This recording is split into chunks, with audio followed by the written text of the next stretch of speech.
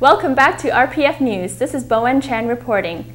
Due to recent changes in government policies that have allowed for the unfettered growth of condominiums and urban sprawl across farmland, the prices of buying groceries has risen beyond the reach of most low-income families.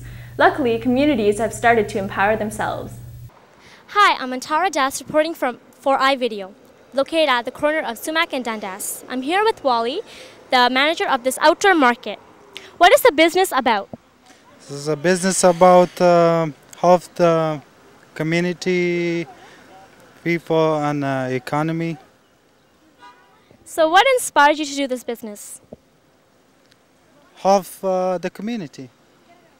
How are your prices compared to the supermarket? Cheap.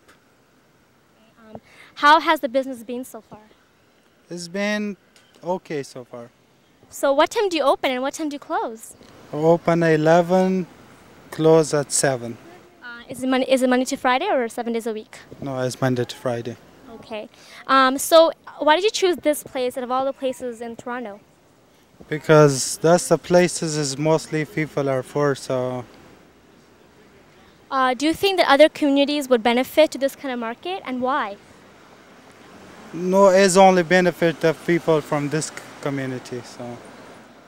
So do you plan to expand in the future? Sure, I'll see. I am here at the outside market and I'm here with one of the customers. Hi, what's your name? John? What'd you buy? I got some Ontario peaches here and a pineapple, $1.50. You can't beat that. 4 peaches and cream corn for $1.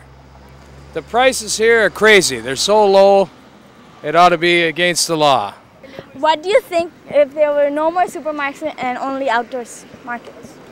These kind of community-based ventures are the way to go. So there you have it. Go check out your local neighborhood outdoor fruit market today. This is Bowen Chan signing off.